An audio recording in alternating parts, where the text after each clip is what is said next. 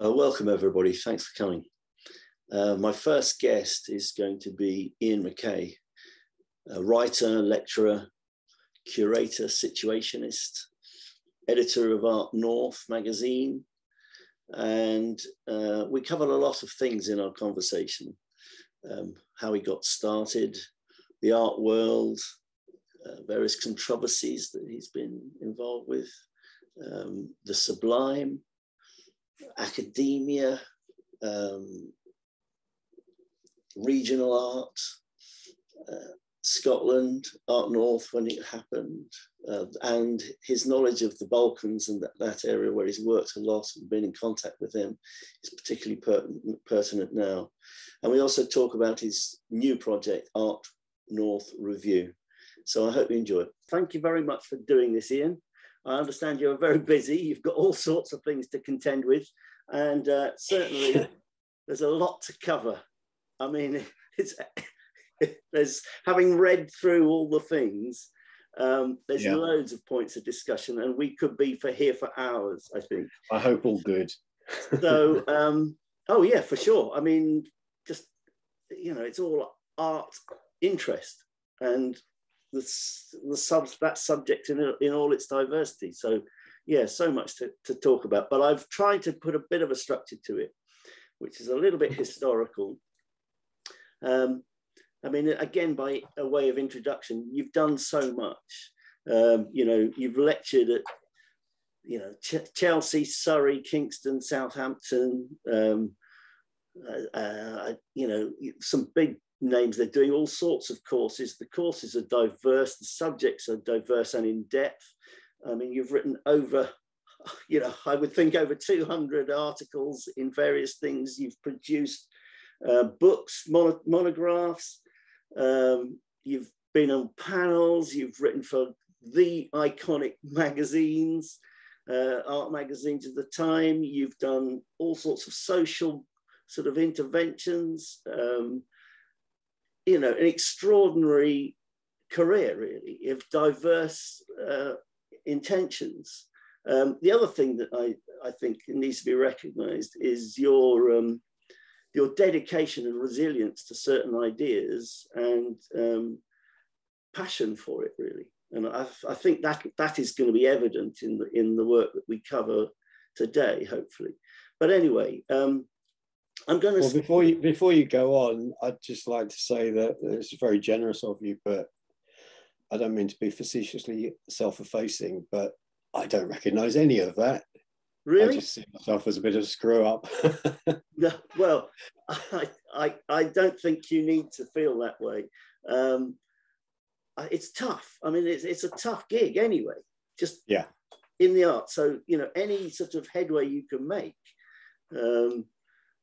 with a focus for particular interests, I think is substantial. And, you know, well, I think that'll become evident to anybody that watches this, you know, the sort of nature of your career. I'm going to skip for the moment our current political world. That will probably emerge later on, or probably I'm going to aim to end with that, because I think with your experience and knowledge, that's certainly worth addressing. Mm-hmm. But going back, you know, I'm thinking about you setting up your zines and the music business, and because that's re-emerged as well. Your interest in that sort of connection with music as well. Was it White Noise? No, Zinc White Noise. Zinc White Noise is actually something that I've resurrected now. But yeah, that goes back to a very early art punk zine. Yeah. So there you go. So that's what I'm saying. So if we start with, how did you get going with the zines, and how did you find that? Well, I'm from a shitty little market town in Surrey. Okay. We'll probably get to how I ended up on the far north coast in northwest Sutherland, mainland Scotland. But that shitty little market town in Surrey was an incredibly creative melting pot. Emerging from that were several, I'm not going to name drop, but several respected actors all of my generation. Several bands which I still look back on with fondness, but made it quite big. The most notable of those was Norman Cook and Paul Heaton with the House Martins, and then Norman, we know, went on to other things. And yeah, it was just being like thrown into a crucible. I studied at Reigate School of Art Foundation, which I found out quite recently. Actually, Malcolm McLaren blagged a few months at before he got thrown out. But that was before my time, thankfully. I'm not quite that old. Right. So, and you went from there to Chelsea? I went from there to Chelsea. I actually had planned to go to St Martin's, then I found out it was a bit shit. So I switched to Chelsea. And yeah, I had quite a good time at Chelsea. I think it was quite productive. But I kind of bombed out in the third year. It was a bit of a weird one. I was talking about this to somebody recently who's now in New York City, who was there around the same time. And we both identified that there was a certain point in what I call Kings Road culture where it all went a bit scaggy. And when we were in the third year, the first year grouping came in, and a drug scene developed within the sculpture department, which I was a part of. And my way of getting my shit together and moving beyond that was to actually take 6 months out to make a music documentary, which was aired in Japan and funded by Winsor & Newton. And that was about a Scottish painter who recently died called Alan Dick. And so we had, yeah, I came into contact with bands of those times, New Order, Susie and the Banshees, who were the subjects of his paintings. And out of that came my involvement with Music for Minors, which was, I think, the first, it was before Red Wedge. So it was the first left music advocacy organisation, I think, that's what it's credited as anyway, in the UK, and that was during the miners' strike. We put on New Order at the Royal Festival Hall. That was quite cool. It was led by Don Coots, who's quite a well-known TV director. And yeah, again, another melting pot, if you like. I kind of went off in that direction.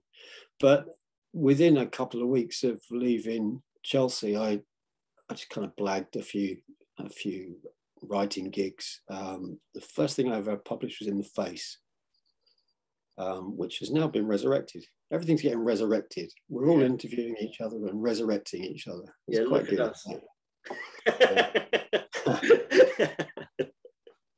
Sorry, go ahead.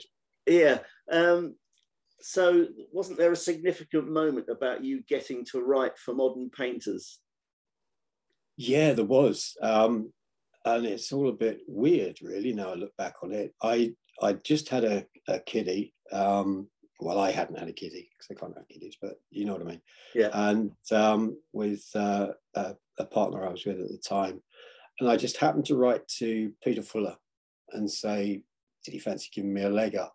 I was pretty fearless then. I'm a complete mess now, but I was pretty fearless then. So I wrote to Peter and at his place in Stolingtoft in Suffolk and said, you know, how do you get into this? I thought you might as well aim up, yeah. And he said, come up next Sunday, and I did. And he tried me out on a couple of things, didn't like them. I think the first one was Anne Redfern, June Redfern, I can't remember. And then my first piece for Modern Painters was on the Australian artist Peter Booth at the Albemarle Gallery. I don't remember all this stuff, it's so long ago. Yeah, but I mean, that was good. That was. I don't know if you remember when Modern Painters hit. I can't remember when it first appeared. I was in the second issue with that piece, and it just opened doors. It was weird. I remember anybody I got in touch with, all you had to do was say, it's very strange looking back on it. All you had to do was say you'd just written something for Modern Painters, and yeah, okay. Suddenly I was writing for Apollo and all kinds of magazines, which I never thought. You know, I was just a snotty kid just out of Chelsea. It's very weird. I mean, that's the amazing thing, is that you did end up writing for all these iconic art magazines. I mean, Modern Painters for me as a painter was the publication at the time. I mean, it was the only one dedicated to painting at a time when painting was you know, we had Sensation coming up. You know, it was starting to be questioned as a valid sort of medium. And Modern Painters was there sort of waving its flag, going, I'm the link, you know. Yeah. Well, you've hit on something quite interesting there about the art business, if I can call it that. And I'm talking about the business rather than art. And I remember shortly after that, I'd been doing a few things, mainly book reviews and the odd report from conferences for Art Monthly, when it was still run by Pete Townsend, or was it Margaret Garlake by then? I can't remember. But Patricia Bickers took over. And don't get me wrong, I've got admiration for what Patricia does. But I called her up one day and I had a suggestion for a feature or possibly a long review on an artist who was working kind of in what we'd probably say is a post-conceptual way with painting at the time. I remember suggesting this. We had a chat about it on the telephone. And then she said, the thing is, Ian, Art Monthly doesn't really do painting anymore. Yeah. And that was one of those, oh, fuck moments. Yeah. Like, what has happened? Peter had just died at that point. And I just felt a shift taking place. And as you say, like, Sensation had happened and a few other things. I mean, a great inspiration for me, even though it was a complete failure of a show in many respects, was that massive thing that Rosenthal and was it Sirota did, New Spirit in Painting at the Royal Academy. Yeah, yeah. Again, another iconic exhibition. Yeah, absolutely. You know. And then suddenly it kind of flipped over, and Modern Painters became like the bastard son of I don't know, art and auction, and the business thing took over, and then we had the cult of celebrity, the artist, which I didn't give a fig about, frankly. I don't want to know what their lifestyle's about. I want to know about the work. Well, yeah, absolutely. That's something I've had to face a lot in teaching about artists. I'll recall a tale some other time. But I'm interested in the difference in culture. You sort of tapped on it there a little bit. The difference in culture between Art Monthly, Arts Review, Art Scribe. You know, these were all at the time sort of competing for different sectors of that art attention. And yeah, they were, and I found that quite hard. I mean, for anybody starting out, because I was trying to pay the rent and as a kid, I wasn't trying to, you know, I met a lot of people writing that time that had private income, or they had another gig which they were kind of did on the sly. But I was writing for whoever would have art. I wrote for British Bike magazine about painters like David Oxtoby, who painted British bikes in the 1960s, did all sorts of stuff just because I had to, and always felt, I think this is an important point, I've always felt on the other side of the window looking in, and I quite like that position. I don't want it to seem like, you know, I don't feel important in any way whatsoever, so I feel quite uncomfortable doing this in a sense. But yeah, I'm not sure where I was going with that, but well, the difference in sort of cultures of these different magazines. Yeah, I spotted a trick, and I don't mean this in a negative or weird way, but not a strange way. I don't know. I went east, so I went to Eastern Europe at a point when the Berlin Wall was just coming down. I was first out in Poland before it did, and what was then Czechoslovakia. And there was all this amazing stuff going on. And it quickly kind of collapsed, and the Western art market was exported. I can remember Agnes Huslein of Sotheby's introducing symposia in Czechoslovakia and Hungary about westernizing the Eastern art market. And what that actually meant in real terms, very quickly, was you'd have art galleries selling art, but they'd have racks of porn in there as well. It was very, very strange. Yeah. And I'm not talking about, Czech photographer like Jan Saudek, who I interviewed, but and he's seen sometimes as quite pornographic, misogynistic photographer. But I'm talking about bog standard porn in magazine mags alongside the art mags. And it just, the whole thing was going very weird. I still can't, now I look back, I still haven't really made sense of it. I just found that we hard to rationalize. Yeah, it's just strange. So your involvement with these, I mean, because they are at the core of the art world at the time, it must have given you quite an insight into the business of it. And I just wondered, you're having come from an art school, gone into these magazines that are reporting on it, criticizing it, introducing you to different, and as you say, opening doors. What was your first impression of the art business? That it was ailing. It was ailing. There were maladies that bit on display, which I didn't like. They had that that gangrenous reek. And I did have a problem with that. I wrote quite a lot about that at that time. So do you think, I mean, because the art business is considered, I mean, that people react against it quite often as being toxic. It's too commercial, it's manipulated, it's insider, it's elitist, all of these things. Do you think it's a necessary evil, or do you think there's a better way of doing it? I think there's always a better way of doing it. It's just not the will. And it doesn't make good copy in the opinion of many. There's people that I respect. I respect Matthew Collins for what he does. Valdemar, I respect him for I particularly respect him for what he does. It's good TV. And a lot of the stuff that Valdemar wrote for The Guardian when he was critic there. There's a story behind this, but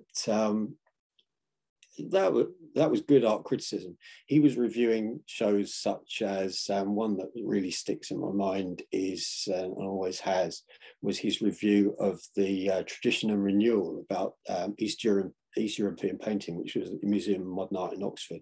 That was a stonking review, and it really stirred things up for a lot of people, I think. I actually approached him to see if I could get a gig with The Guardian, and he had the audacity to tell me that I sounded like Peter Fuller on the phone. I thought that was just my polite voice, but I had that kind of drawl. He just laughed at me for about 5 minutes, and we didn't talk about me right for The Guardian at all. But I wasn't trying to get in there. I just, like I say, I was just playing the field. It was a bit of a tart. Yeah, sure. But I mean, do you still hold that view about the art world, and do you think it is corrupt, or do you think it is something that operates in its own world and doesn't affect the sort of general? It's difficult because I'm now on the north coast of Scotland, and it operates very differently up here, and I left a lot of that behind. I actually decided to pack it in because I'd had enough. And it felt like a young person's game suddenly. And when I say young person's game, I mean those just recent graduates writing. And I didn't have the energy to keep, and this sounds very arrogant, I don't mean it this way, but keep trying to pitch articles to editors as a freelance, and feel like they weren't getting it. And that may fall upon the fact that I wasn't conveying it, but I don't think that. So corrupt, I don't know. I'm kind of a bit out of touch with how it is in your part of the world, and I think there is quite a gulf actually. Well, I know that we're in the same United Kingdom. World. So on the corollary of that is the government funding side of it, the subsidized side of it. Yeah, I think David Lee has got it right with the jackdaw. I don't know if you take the jackdaw, but I used to before, but yeah, I mean, it's become a bit of a kind of like grumpy old men's kind of thing in a way, but he does it fairly well, and I think that sometimes he's spot on. He's ahead of the game on that with the whole state-sponsored art. But then, in a way, that's kind of the arse end of what Peter Fuller was doing with his. He coined a term for it, didn't he? BICCA, BICCA, which was Biennale International Club Class Art. Right. And I think the first time I went to the Venice Biennale, I just on the what do they call them, the travelators, whatever, the horizontal, just the chatter. I couldn't do it. Didn't enjoy it. Didn't feel I fitted in. Didn't want to fit in. Okay, so having been a journalist and a critic and a writer, did you see yourself as all of those, a critic, a writer, historian? I mean, how did you go about? I used to, it depended who I was talking to, but it was arts writer, freelance journalist. I mean, I was doing other stuff. I was writing for, I was providing, never got much of a byline, providing copy for Private Eye. A few sort of current affairs type stuff as well, not necessarily connected with the arts, but kind of like fringe culture kind of stuff, which again got a bit kind of crazy at times. Yeah. So, I mean, you're talking about cultural corruption. You use the word corrupt. You're talking about cultural corruption rather than the art business itself, I think. I mean, don't get me wrong. You know, I met a lot of David Coombs at the Antique Collector, which was actually a closet copy of Apollo, or so it became in a way. It was a really good magazine. He's one of the best editors I've ever worked for. He had, there was a very small team. He had an arts editor that never overextended himself with design. He had a lovely sub-editor that always made my copy more interesting than anything I'd actually written. And he had a features editor who was Brett Gorvey, who you probably know from his galleries, who was initially headhunted by Christie's and then took off on his own in the commercial sector. Right. And they were good people. There was a lot of good people around as well. You know, and the first gig I had for them, I thought I was going to be writing about contemporary art, and they said, no, we want you to write about 17th century Italian silverware because we want a new angle on it. And yeah, it's enjoyable. It was a surprise. And out of that, I got interviews with Alan Bowness and various people that I look back on with fondness. Yeah. So you then went to teach journalism. Yeah, I did. There'd been at Southampton, they'd set up a journalism course, journalism and public relations, and it had two kind of pathways that students could follow. And one was heavily ethically based, and one definitely wasn't. And I'll let you guess which was which. That was fun. It was in a university that was very keen on widening participation, and I'm quite interested in the social justice aspect of that. So we're getting a lot of students who were first generation doing a degree. And that is something which, I mean, in a way that if you're looking for a theme that ties all this together, that would be it, social justice. Though I tend to try and play that, or I have tried to play that down sometimes. Whether I was in Eastern Europe writing about somebody working in a studio in a mausoleum in the Jewish cemetery in Prague or wherever, or teaching journalism to students that didn't really know why they were there, but they were prepared to have their mind changed. Yeah. Yeah. So how do you feel about academic institutions, and why did you give it up? There's a limit to what I can say about that, and that's why I haven't named the university. We just know where it is. But I signed a non-disclosure agreement in order that I could get out financially intact.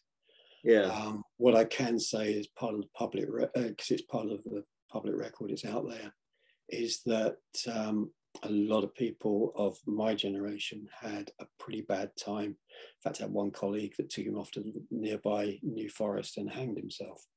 It was pretty serious. It was getting bad. It was around the time that universities were introducing associate lecturers or hourly paid. And, you know, if you're earning just shy of 50 grand as a senior lecturer, as I was, privileged though I felt to have that money, so I found that it was not worth the candle. Okay. Quite serious. Quite serious. So, I'm quite passionate about that.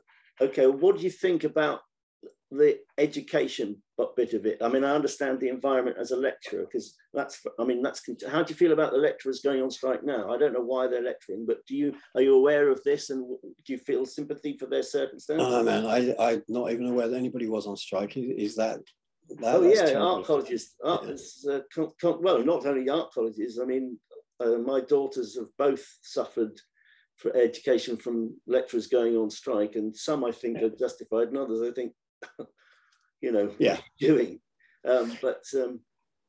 Well, all I can say about that, I guess, is that I was on strike while I was a lecturer, and I found that it did very little to change the culture.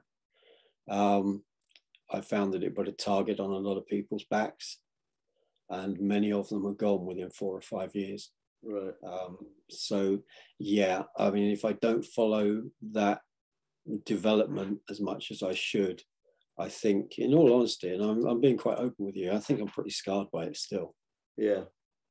I mean, having said that, I did it for 25 years. Well, so that's why I'm interested in your thoughts about academia, from having been at Chelsea, having lectured at all these other places.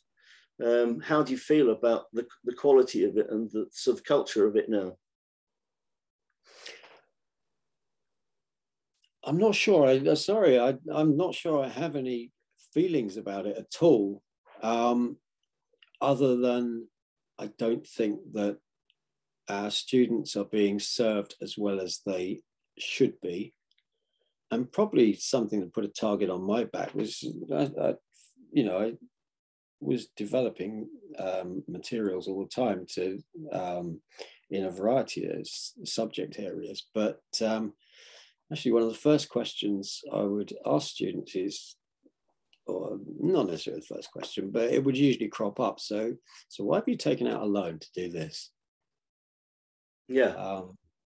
And that's something to do with our generation, I think. I mean, when I graduated from Chelsea, it was I just got out before it became the London Institute, which was a very strange time, the merger of the London schools in some way. I don't know all the political intricacies of that. I don't remember, but I know that things were going downhill pretty quickly.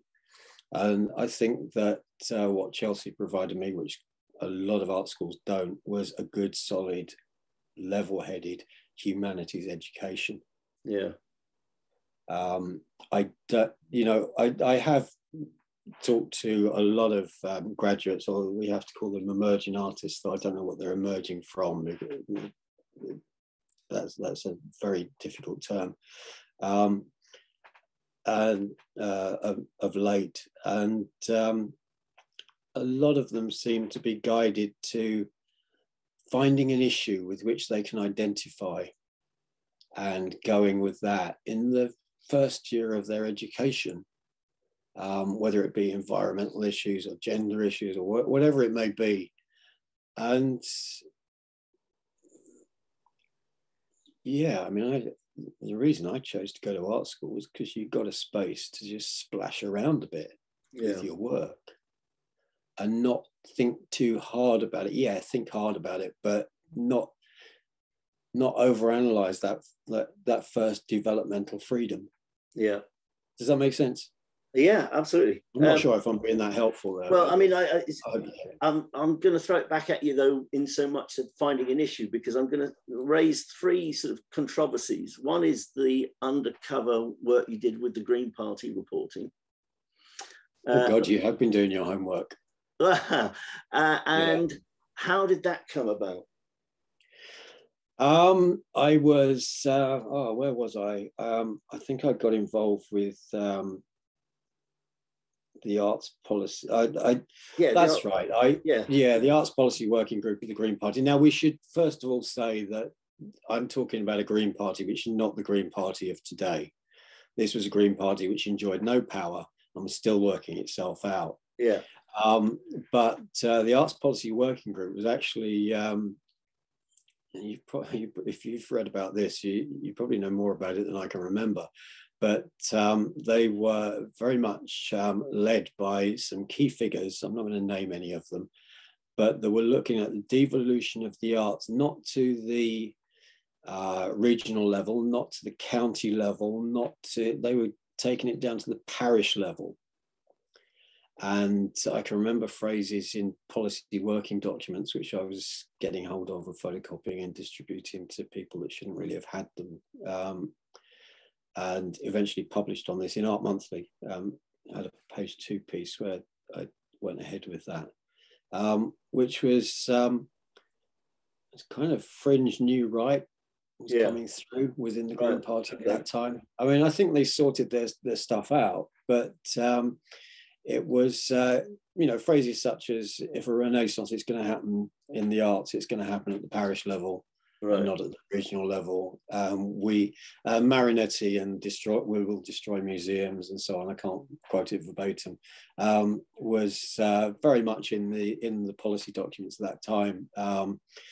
Closure of the Royal Opera House, which, however you feel about that, I think there's a place for centres of excellence. But at the same time, return of all artifacts to their native countries from the British Museum. Maybe we can agree with that. But there's a lot of other stuff in there as well, which I've conveniently forgotten. Well, that's fine. I thought it was an interesting because of, again, the environmental concerns. It was, as you say, it was early days. And the fact that they were, I mean, now they would have had to have considered that in a far more depth and far broader sort of terms. So it's just interesting as part of their history, which then leads me to the Journal of Geography and Urban Research. How did that come about? Honestly, do you want to go there? Well, I mean, again, because I think it then relates to certain next stages of your life in many ways. Yeah, I mean, it's kind of, I can talk about it now because I'm not an academic anymore, but I've been going out a lot and clubbing quite a bit, and spending a lot of time walking around the urban environment pretty dazed and confused, to use that cliche, and became interested in how people drift in the city and how we are maneuvered by corporate capitalism, right through to bog standard street signage and the breaking of the rules in how to navigate the city interests me quite a lot. Psychogeography was quite cool at that point. I got into a lot of hot water with people for academicizing it in some way, because I'd written a couple of books on it and had a website, and as you say, the journal. I got interviewed by The Guardian about it, and it all got very hot and under my collar. Why do you think it got so hot? Well, because actually psychogeography was very much the property, or its provenance goes back to French radicals and the Situationists before them, and of course we're talking about a period of, this would have coincided around the time of poll tax riots and so on, and there was a whole counterculture there that had felt that psychogeography was theirs, and that's fair enough. I was trying to do something else with it, as were a lot of people. I wasn't involved with the Ian Sinclair end of it or the more radical end. I was trying to do something a bit more. Well, it's a bit different. Well, I mean, it's certainly persisted, that interest. Yeah, it's almost becoming cool again. Yes, absolutely. Yeah. Yeah, it's dominating quite a bit of thinking. So then the third one, controversy, was the Venice Biennale, and I believe you were critical. I don't know this context of this at all, of artist networks, curator networks. Yeah. God, where are you getting this stuff from? Oh, here, there, everywhere. You know, no, I mean, okay. Just. I think that was something that was organised by Wimbledon. I think Edinburgh University or College of Art. Edinburgh College of Art had something to do with it as well. They're the organisers. But I got a phone call one day, said it was editor of mine at the art newspaper, Artline International. I think they put the international on when Art Scribe went international as well. But Artline magazine, he called me up and said,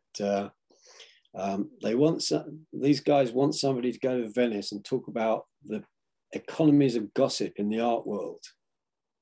And I'd just written something for him about it. So he put me forward, and within a week I was on a plane sitting next to Ricky DeMarco, Sasha Craddock, right, Gavin somebody or other, who was a bit antagonistic to what I said. And I think my overall argument, if I was to try to sum it up, is we're staring into a deep, dark hole here with the economies of gossip. And yeah, I'd curated quite a few shows at this point, and I'd encountered artists, for example, that were basically setting up shop on the corner and waiting for the phone to ring, largely around Hoxton. It was before Hoxton was developed in the way it became. And of course, I'm old enough to know about Black Friday and the collapse of the art market and just about everything else, our financial institutions. And I at the point that I was doing that, the panel at the Biennale, and writing the things that I was remembering a time when Mark Glazebrook, critic and eventually highly respected gallery dealer, I believe, he one day asked me to go around some of the to value some art in the Wapping flats, and the art was still on the walls, but the Porsches had gone from the underground garage when they all cleared out. And I found that really shocking. And what filled the void is a little bit like plumbers tell you, however you try to keep water out, they'll always find a way in. And in there came the artist curator.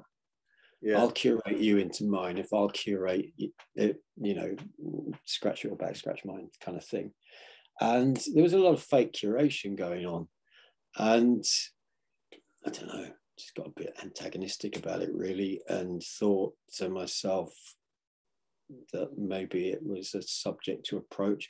And that coincided with, as I say, me curating a couple of exhibitions in particular, where artists were renaming the name of works because the exhibitions were actually, there was one exhibition in particular, it was called The Beautiful South. I don't know why it was called that. That wasn't my title. That would appeal to you. It was supposed to be painting on the South Coast. Yeah, I mean, we're not going full circle there, but we could have done. Yeah, there was one artist in particular, and he became the focus of my attention in the thing I delivered in Venice, which was he had renamed paintings of the Icelandic coastline and given them South Coast England titles so that he would qualify for getting into that exhibition. Now, Mel Gooding took me to task about this, rest in peace, Mel, but he took me to task about this shortly after I got back from Venice, and he said, why are you going after the little guys?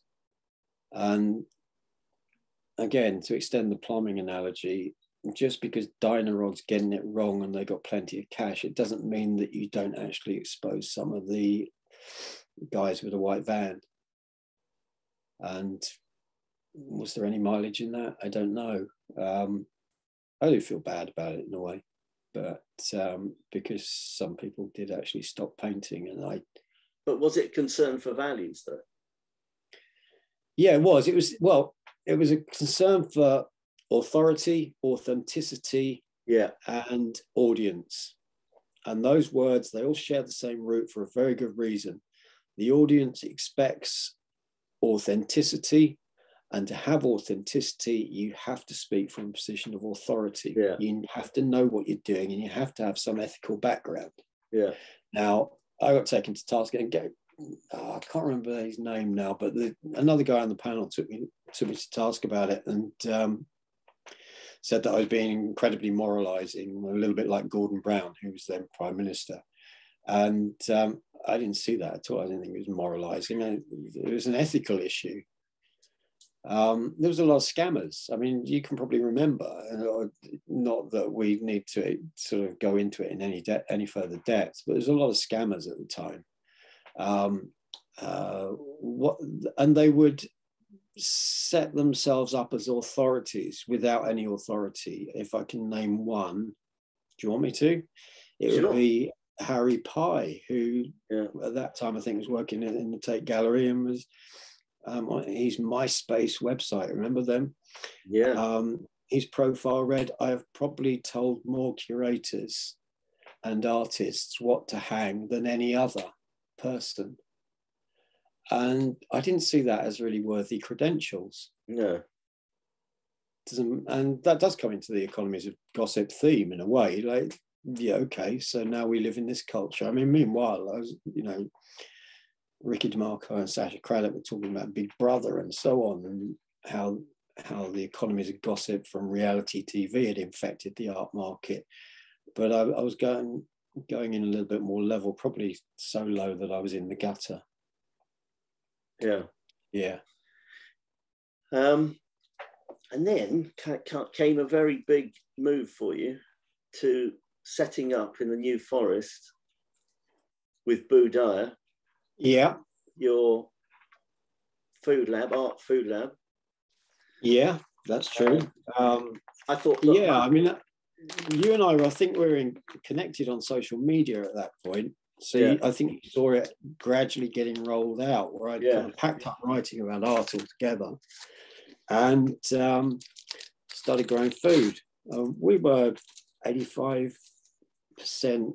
self-sufficient in a rather ingenious system which we got going. I've just written about this recently, actually, for a new magazine coming out called Documents, which is more academic end of arts writing. Again, set up by the guy that Mike Von Joel, who gave me the tip off about the panel in Venice. And of course, Joseph Beuys is he's an artist who I greatly admire. There's a lot of debate, I know, I've seen it aired, about, everybody's an artist and so on. But I'm not so interested in that. I'm interested in the fact that he was one of the first male TV chefs in Germany, things like that. Is that right? Yeah. I didn't know. So how did that, do you know more about that? Yeah, well, you'll know that whenever he did, those documenta events that he did, and up in Edinburgh, and in various places throughout Italy, it always became important to Beuys that he would share a meal with those involved in the event, whether they were the punters, so to speak, or those that were involved in the events organisation and events management. And the meal was very important, and it is to human culture, the breaking of bread. I don't want to get all wussy about it, you know what I mean? But it's I agree with you. I think it's essential. In a way, that's where some of our best private views have come from. Get together for something to eat and look at the art. So, and sit down meals, in the gallery. And that's what Beuys did. And in a way, I was looking at whether we could actually do something which, again, connects with social exclusion and social justice, whether we could actually get going in a sink estate in Southampton, something which might be taken up by the local residents. It didn't happen. There was reasons. So, it was very much a situationist action. It was very utility. And I think my favourite quote of yours from that time is, if I can get it right, "It fed us more plentifully than object-based art ever had." I thought. Yeah, that's right. Absolutely. It was damn good fun, and it felt more art than art. Was the art that I was had been asked to write about at that time. Yeah. Does that make sense? Yeah. Yeah, yeah. But it was a tough environment, wasn't it? What was? Where, that's a state that you were. Oh, yeah. I mean, I don't know if you remember, because I was posting videos of out of the front window of our semi-detached house, where kids are actually, you get 5 or 6 kids, they would trash a car in a day. It would be in pieces in a day. Yeah. That had been stolen. And, there's all sorts of reasons why they were doing that. I'm not talking about just antisocial behavior. The house next door that we were attached to was actually rented out as part of a witness protection scheme. So you're talking about incredibly disadvantaged people and their kids being introduced to that environment. And then in the back garden, we had about, I'll give Boo credit for this because she became very involved in the poultry aspect, but we had about 40 or 50 quail. Yeah. And a lot of chickens, both meat and egg birds. And yeah, as I say, we took on an allotment as well. I'm rather overextending ourselves and fell flat on our face, but it did provide about 85% self-sufficiency. Yeah. And it looked beautiful. It looked in a real contrast to its surroundings. And it was, I could see I could feel this sort of beacon of light that you were trying to shine into this place through the work that you both put in. But it eventually got the better of you, didn't it? Yeah, it did. It killed us. As soon as you introduce in an urban environment near a general hospital a lot of foodstuffs, the first thing you're going to find is rats. And they got into the house, they got into everywhere. Right. And we were fighting pests a lot because, of course, the other thing you're doing when you're growing a lot of vegetables in the middle of what effectively is an urban desert, you become a pest magnet. So if everybody was doing it, there'd be more plants to go around. And I saw a planting of horseradish that we had, which we'd worked hard to grow over a couple of years, get stripped in 2 days by caterpillars. Right. Absolutely, there's just sticks. Yeah. And I mean, things like that destroyed us in a way. And how were you perceived by the locals? Nuts. Complete nuts. Well, did you? I mean, don't forget, we had a van. Stay away because you were nuts, or? There was a little Christian group that quite liked the idea of getting something similar going. And that was all about their raising of social capital, which was quite exclusionary.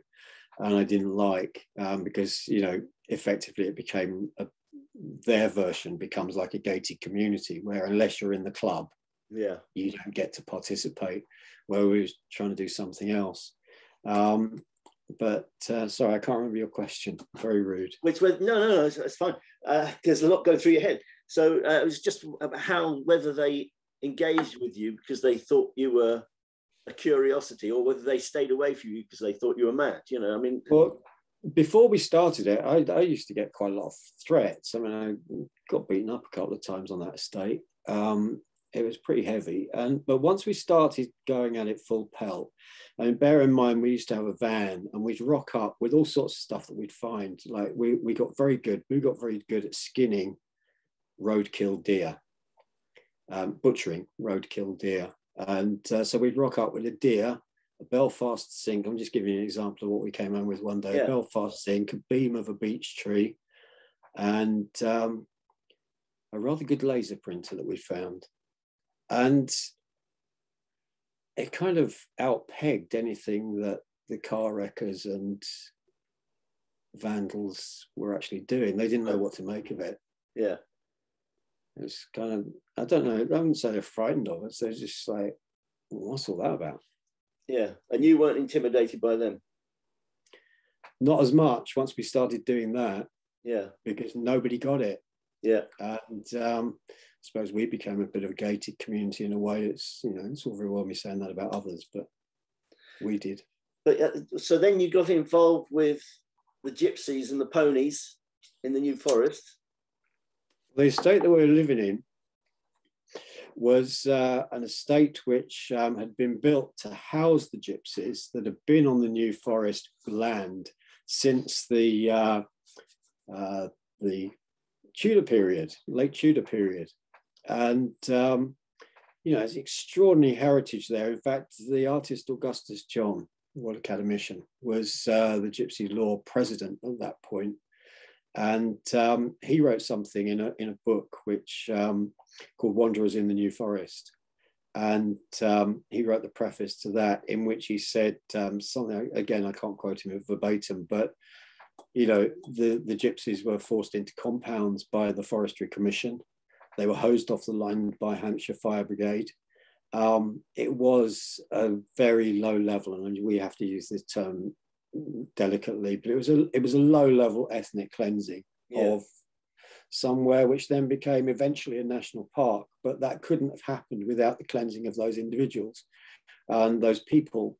And where were they put? They were put in the satellite sink estates of Southampton. And so my argument very much was in the book which I wrote, called The Gated Community, The New Forest, A Gated Community of the Mind, was that actually the forest now extends beyond what used to be the forest traditional, back to 1066, William the Conqueror and so on. It's very much extends beyond those boundaries and includes the satellite estates. I mean, we used to have the great-great-great-grandchildren of those people that hosed off the land in the Victorian period, not host off, but sent off the land in the Victorian period. I mean, their offspring and their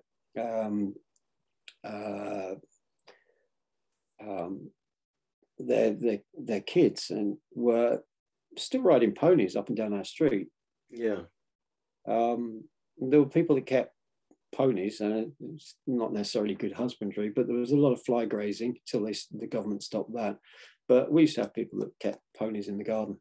Yeah, and there's quite you know that heritage is alive. There's still quite a range, isn't there?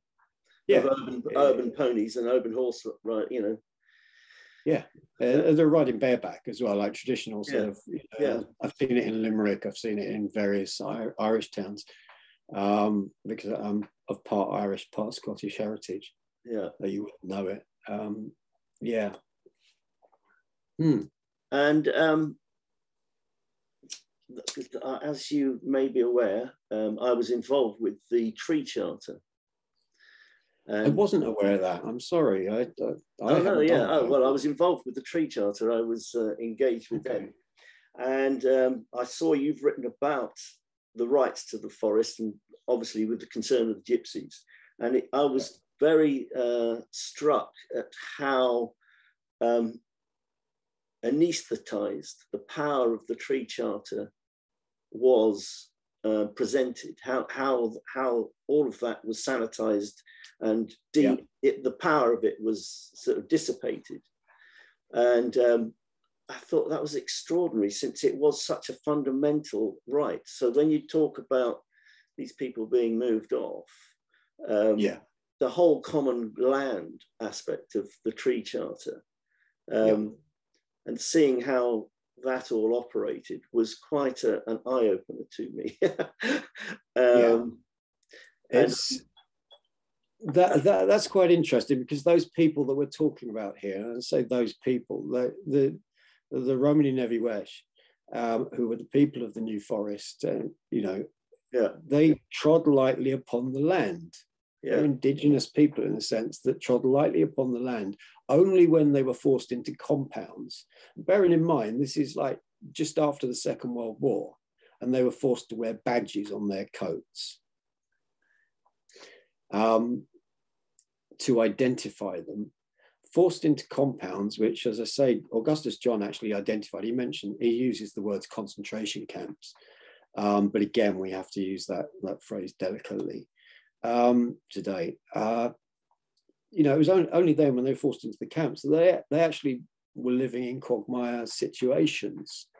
And that's incredibly worrying. It's worrying particularly that by the time it became a national park, houses that had once been quite cheap for locals, relatively cheap for locals, because you're a quick hop and commute to London from there. I think there was something like 65% higher house prices than anywhere else in the UK. Yeah. So it you know, what I was dealing with there, I mean, I'm kind of overplaying it in a way, but it was social engineering. Yeah. Social engineering, pure and simple. Yeah, that's fine. For profit. So that you had various personal problems and difficulties to face when you were still down there. Mm-hmm. Very sort of poignantly with your son. Yeah, my son was he had muscular dystrophy. My youngest son, he had muscular dystrophy. So yeah, he was on quite a short timeline. Yeah. Yeah, and that must have been extremely affecting. But then it seemed, was it not long after that that you then decided to move to Tongue? How much? Well, actually, the wind blew us to Tongue, but actually the original goal was to be slightly further along the north coast here. But you know, you stay where you stay, and but that's quite a shift. Coast to coast, 700 miles. To the wilds of North Scotland. Yeah, isn't it? Absolutely. Big culture shock. The idea was not to, we were growers. We were leaving Southampton as growers. We were moving to the North Coast, and we bought a place blind, which should never recommended. But our hand was forced. We had a buyer for a rat-infested house in Southampton. And what are you going to do if suddenly the place that we were going to buy, we found out, I think it's illegal to sell them, but it was landlocked. Couldn't get to it. We had no access track. It would be ours. So we ended up buying somewhere blind, got a friend to look at it. And they thought it was great, but they didn't look at it as growers. So when we got there, it was like, hang on, there's no soil. Go down 3 inches and it's rock. Didn't do our homework. So yeah, it still rankles. It was the most naive thing I've ever done, probably. Maybe not, I don't know. But yeah, I'd been mortgage free in Southampton, and suddenly it was like, and I thought it was going to be mortgage free here, and suddenly we had a huge millstone around our neck and had to rip this place down and rebuild it. Nice little cottage. I think you know, this is one of the contradictions with you. You know, is that you're very urban in your sort of appreciations in many ways. And then you have this capacity for being extremely rural and skillful in a rural environment. I mean, again, see the same monumental task that you took on in Southampton, you took on with this building in the north of Scotland. You completely transformed the place through all sorts of weathers, the difficulty. Until we ran out of money.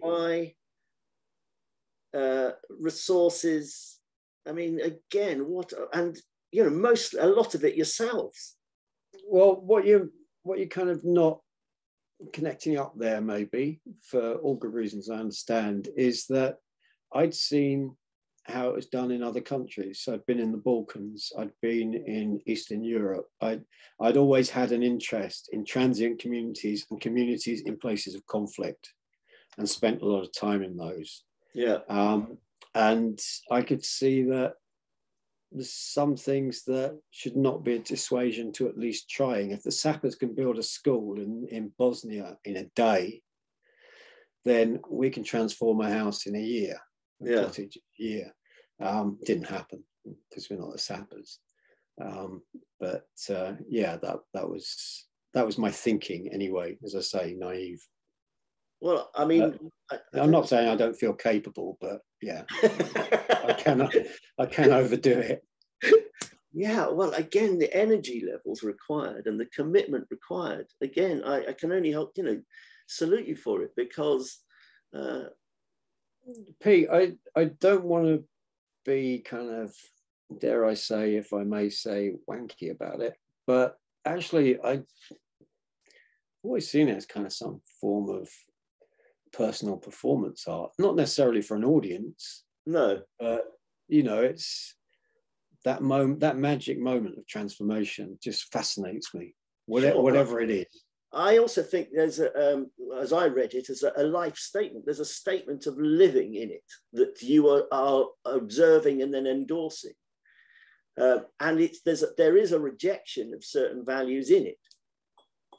Yeah, I mean, bear in mind as well that we've moved up here at the arse end of the EU referendum. I mean, yeah. I mean, back into Europe. Nicola Sturgeon issued the call, and we arrived. Yeah. And then look what happened. Yeah. But yeah, I did see, I mean, connecting it back just very briefly, I did see a direct connection with the polarization of British society, particularly English society, and the social exclusion of a huge swathes of the population under Cameron and Osborne and austerity Britain. Yeah. So how have you found it? In Scotland? Yeah. It's beautiful. Yeah, it certainly looks it. Love it on many levels. There are challenges, not least with some of the challenges of keeping a quarterly arts publication going up here, which I don't know if you want to talk about, but that was kind of the biggest challenge. Yeah. Yeah. So the setting up of Art North, what was the motivation for that? Well, having just lost a cottage, I'm wondering what the hell I was going to do in. And bear in mind that whilst we were doing that cottage art, we were living in the estate agent very fondly referred to it as a bothy, but actually it was an animal shed which came with the cottage. We ended up living in that for 8 months without any water. It was about 10 by 15 inside. Yeah. It was medieval. That was infested by rats as well. And it did get to the point, I don't want to tell a tale of woe really, and I'm not going for the sympathy vote, but I became quite ill. I think we both did. And well, that's what I mean. Well, I mean, I was quite heavy when I moved up here. I was about 14 stone, and I dropped to 9 stone in 3 months. Right, God, yeah. Yeah, and it's pretty scary. And I became quite psychologically fragile as well with that, that situation. I've always had a thing. I don't know why I've put myself in difficult situations, because I do have a bit of an anxiety issue, and it's always followed me through life. So, but it's never been a dissuasion to not try. No. And so, yeah, then to answer your question, what am I going to do with my time? Is this really, the wind's blown us this way? It's a beautiful little village. I think it's about a population of about 500, but some of it dispersed quite widely. And I noticed that there was one thing that seemed to be absent, and that was an art magazine serving northern Scotland. Much of which is, bear in mind the Highlands are roughly the size of Belgium, and no art magazine, plenty of artists. Maybe that was needed. It was intended to start quite small, but it was in a way a victim of its own success. So readers were very kindly sort of posting en masse images of them holding up their copy when they received the first copy, and getting lovely emails from people saying, this feels like ours. We haven't, to my knowledge, it hadn't been done before, a quarterly glossy for the Northern Highlands of Scotland. But in connecting, the idea was to connect the artists of the North with territories which belonged to ancient trade routes. So, there was things in common that I detected very quickly in coming up here, that I also detected as themes in art in Norway, Sweden, Finland, Iceland, Greenland, the Canadian maritime provinces of Newfoundland, Labrador and Newfoundland, and Nova Scotia, where the Scottish diaspora is obviously quite strong. But very quickly, the magazine picked up readers all over the place, and as far afield as Tasmania, for God's sake. It's called Art North, and it's being sold to subscribers in Tasmania. I'm not saying that I got that right in any way. I was a very poor editor. Michael Peppiatt, who published Art International for a while, and wrote his memoir it's titled Francis Bacon in the Blood, a memoir. He talks about running and publishing an art magazine, and that actually it just becomes a money pit. It really does.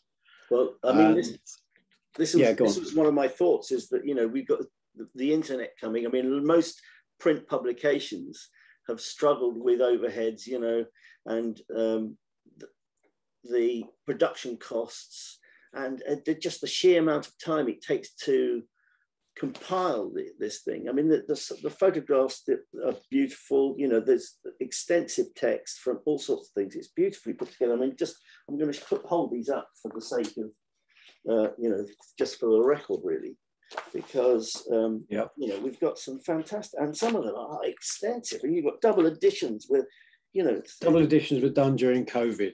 Right, because we're also running an online gallery. And they are diverse. Now, I'm just going to read you your own words back at you, actually, because... Oh, God. Yeah, here we go. Don't do that. You're quoting... Have you ironed out the typos? For my part, I've highlighted what I see as some key points of note, whether they relate to my thinking on the micro moments of high modernism that we may still detect in our midst, or in our re-evaluation of past moments from art's history that might reveal fresh insights. Am I correct this time to look again for the sublime in art, for example, or is that term now lost its meaning altogether? I'm going to skip a little bit. With no progressive path, this is, I ought to say, this is Philip Graham. With no progressive path forward, many artists put their work to useful causes: socio-political critique, environmental activism, sexual and gender politics, ethnic and minority advocacy, urban regeneration. Some spurn critical theory altogether, turning to social media platforms that provide instant gratification for their productions. Others prefer to play in the ruins of modernism, parodying, satirizing, ironicizing. His list goes on, but the proof enough that there are surely complex times indeed. And just to finish, whatever your own view, I have mine. The better we can communicate now about not just our art, but our environmental interventions occurring at a local, national, and international level, the greater chance we have of recognizing our commonality of experience in the North. If we do not, then that way lies the road to obscurity. How does that sit now with a little reflection? You're quite smart, because what you've done is you've reminded me of something. I need to come back to the Philip Brown piece actually in a second, just briefly, but you've reminded me that there is a longevity of interest and a linear path that I've been following. And well, frankly, yeah, thank you for that. I mean, I could have paid for a lot of therapy to find that out, but yeah, I mean, reflecting back on what we've been talking about, that's quite a smart observation. I should say about the Philip Brown article on the sublime in art that my introduction there, which you first read, and then Phil's piece, I, as an editor, I absolutely mullered his piece without his permission. He was gracious enough to understand that what I was trying to do. I think he was great. He was gracious enough. I don't know whether I got across the understanding that what I was trying to do, and this was a problem with Art North altogether. I was trying to be all things to all people, and you know, Phil teaches philosophy, and yeah, I did cut the first 3 paragraphs about Arthur Dantos and Warhol and so on, and I shouldn't have done that. And pressure and lack of experience as an editor on my part, completely on my shoulders. So sorry, Phil. Well, I've never said that before. How do you feel about the sublime now? I mean, are you referring to sort of Edmund Burke, sort of his recontextualizing of it, or?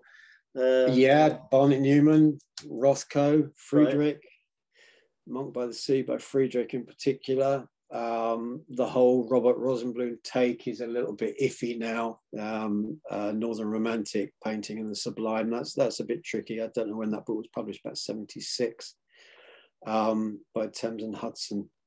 But it's still a good read. But there's a lot of things which you could put in there. Kiefer and so on are obvious examples. Yeah. As I said, I was blown away as a young art student by the New Spirit in Painting exhibition, which Kiefer was included in. There was a lot of duffers in there as well. I never rated Clementi and or Kier, a few others, the Italians. But there's some good things going on that I would include within that label, the contemporary sublime, I guess, which I say I detect across the north in particular, and Northern Europe. And I think that's where Philip and I connected most in terms of our interest. But do you think it's possible now to represent it, or to find if people want to get out there? Yeah, if people want to actually, I'm not saying that every artist needs to become a storm chaser, but I remember when one of the first issue of that magazine, Art North, we published, there was a piece by myself about Sophie Morrish's work in the being shown in Bermondsey, which was curated by Mel Gooding, and Mel wrote a piece as well. Right. We did them back to back. Whatever Mel was writing about, which was absolutely terrific, stonking piece. What I was writing about is actually we live in a culture where, the sublime, we can get an app for that. Yeah. And what Sophie Morrish was doing with her work at that time on North Uist was something really quite radical. It was about, a more than human experience. And I think, I don't know whether she would agree with me, I've never actually asked her about this, but certainly there's a sublime aspect to her work. But again, you've made a connection. My thesis as a student was, as an undergraduate at Chelsea, was postmodern eclecticism and the sublime. Right. So it all comes full circle. Yeah. Well, I think that, certainly in some of the pieces I've read, there is an indication of that throughout your observations of other people's work. It sort of, that filters through for me. It's very kind of you to say so. Thank you. Well, I haven't dealt with your relationship with Cohen and these amazing things. I mean, there's so much in here. I could just talk about a number of things in this. The fact that I think I can't remember the phrase you said, but it was something like formalist criticism misses so much of the detail. Yeah. When reading, this reading of Cohen's pieces, again, it sort of reminds me of your, it strikes me that you're particularly interested in the narrative of it. The narrative is, which is a bit tricky with an artist like Bernard Cohen, because of course he shuns the genre painting tradition entirely, and won't even use. Would you say that's true of you? Yeah, absolutely. I mean, the first monograph there was Norbert Linton's, and Flowers asked me to provide an essay on the more recent works, because sadly Norbert Linton died whilst he was working on it. Did you like him? Cohen? Yeah, no. Well, both. Norbert Linton. I didn't meet Norbert. Norbert. Right. I've never met him. Bernard then? No, not hadn't done. But Bernard Cohen is a lovely guy, and a very genuine artist. The second monograph, he kind of did a bit of a number on me. It's quite cheeky. He said about the first one, he had a show coming up, and he said, I showed that text you wrote to Robin Denny just before he died, and he said, this guy's got to write more about your work. And what do you say? Okay, Robin Denny liked the monograph. I'll get busy. Yeah, okay, I'll get my pen. Hang on, I'll be back. But the second one, to get serious for a second, that book gave me a nervous breakdown. I was in big time. It was, I don't want to get all heroic about it, but yeah, it really was quite a wounding experience. It was a hugely pleasurable experience when it was published, but I completely fell apart at the end of it. It was a year's work, really, of just probing, and of course Bernard never wants to talk about what the paintings are about, because they just are. It is what it is. Yeah. And it's down for us to interpret what they are. But at the same time, I could see a lot of pain in the work. That sort of, as though the artist is working with imminent existential threat. And I think that's true of a lot of artists. It's true for an artist like Lucian Freud. The reason to go on is the next painting. Yeah. What else is there? Again, that's interesting, because that's one of your references with Beckett. And again, this identity, which made me think of a sort of a mantra throughout the endeavors you've taken on. You must go on. I can't go on. I'll go on. Yeah. Creativity being the means to go on. I think that's something that maybe Cohen and I shared in our friendship together, because it was born of a friendship. I hope he feels the same way. We're really in touch now, but it was, I share that same sense of if you don't keep going, what else is there? Yeah. Okay. Yeah. Well, I'm now going to bring us back to Eastern Europe, because there's the events of now are certainly demanding, and with your experience and knowledge of what's going on there. Oh man, this morning I interviewed art critic and artist in Lithuania on Zoom, as we are now, just for half an hour. I wanted her opinion, and I hope she didn't detect that I was getting emotional, but there's a big lump in the throat. And there is now, I said, what is the situation in Lithuania? I also working with a translator that's in Ukraine, hoping to build some stuff up there, some dialogue there. And Naringa said, well, at the moment here in Lithuania, in Vilnius, we all have a full tank of fuel in our car, our baggage is packed, and we know where our elderly flow car to go and get them. Yeah. Weird. So you spent time out there, didn't you? Yeah. Yeah. And the Balkans as well, not just East. No. So what took you there in the first place? To the East, just because Art Scribe sent me out there to find out what was going on in Czechoslovakia, right, as it was then, and I wrote a piece for them, Route 65, Prague to Bratislava. So I looked at both the Czech and the Slovakian kind of dynamic. I spent a lot of time working out of Vienna for Photo Icon magazine, which eventually became one of those porn mags, but originally it was a contemporary photography magazine. Yeah.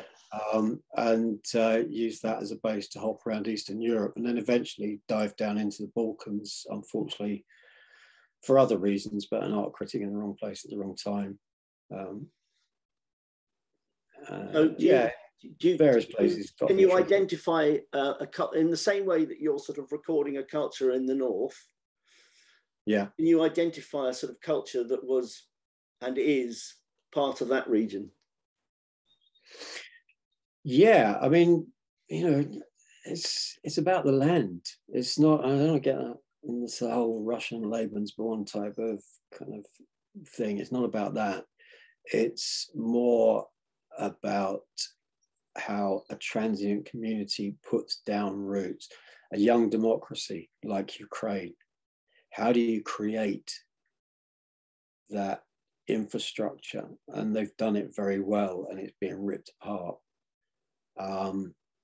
And all the chatter at the moment, media chatter, is about what was Syria, a proving ground for the strategy. That's deeply disturbing, if so, and I think it may well have been. People are wondering about the whether the nuclear button option is going to be invoked at some point. But before that, if Syria was, there's germ warfare. You don't just leap to nuclear.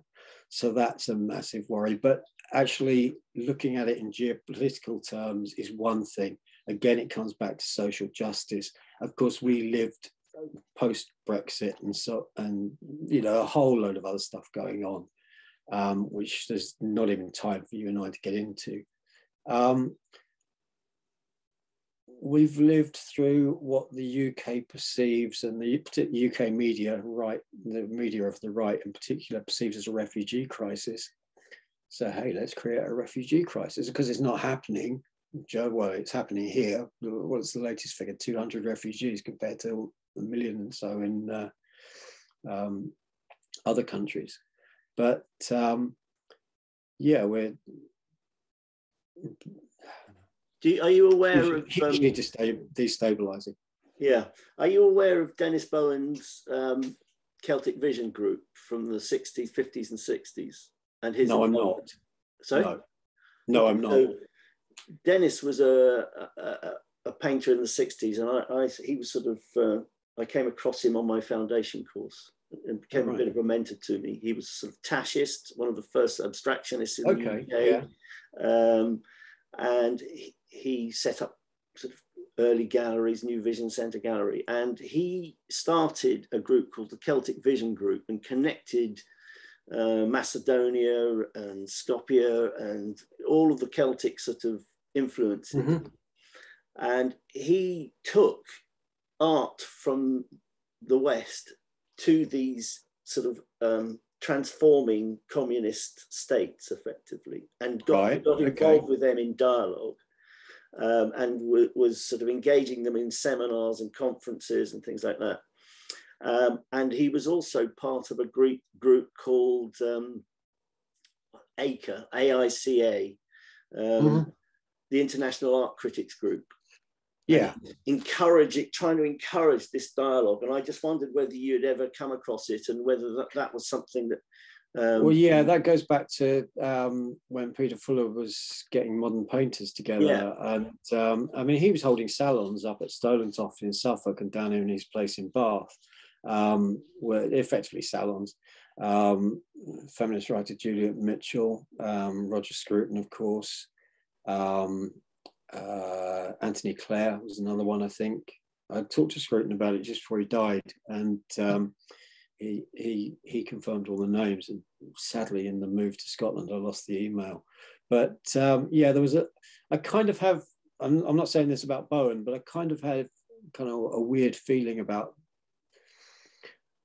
exporting ideas, which is what Scruton and Fuller were doing, and particularly, I mean, bearing in mind, Fuller very quickly became the critic for the Telegraph, and was quite divisive in quite a negative way, I think, and rattled the wrong cages in Britain.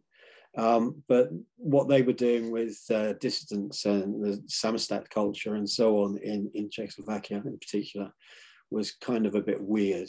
I remember ringing Fuller and he wasn't home one day, and Stephanie, his wife, saying, "I can tell you where he is, but you mustn't tell any Russians." And it was all seen as undermining communism.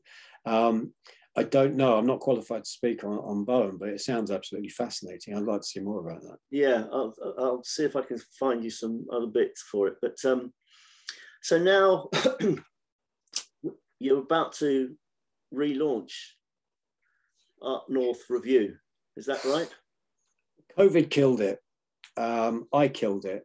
I've, for the first time in my life, actually sat for 4 months sitting in an armchair thinking about who the hell I am and what I should actually be devoting my time to that's of any worth whatsoever. Usually I'm completely on the go, and I'm just coming out of my shell now. What happened with Art North was, it was, as I said, it was a victim of its own success in some respects. It was incredibly expensive to publish. Our second issue got lost by a courier. And we found that our printer in Edinburgh at that time was outsourcing to Bristol, for God's sake, and then shipping it back up to Dundee, and then I'd have to drive down and get it from Dundee. And it just wasn't feasible. I mean, bearing in mind Dundee is like, I'd leave at 8 in the morning, I'd get back at sort of 2 in the morning to pick the mag up. And distribution was really difficult. But then, as I say, COVID happened and all the art galleries shut, naturally, as we know, and the advertising revenue completely dried up. Well, not completely, there was some very kind advertisers that continued, but it wasn't enough to sustain the magazine. And subscribers, naturally, many of them furloughed, and many of them on a low income, needed to economize, and the subscriber base dropped by just less than 50%. So it really wasn't feasible anymore. I tried for a long time. When we first set it up, I asked David Lee the best way of going about it because I trusted his judgment, and he said, do everything yourself. What he didn't tell me was that you'd be working 20-hour days. Well,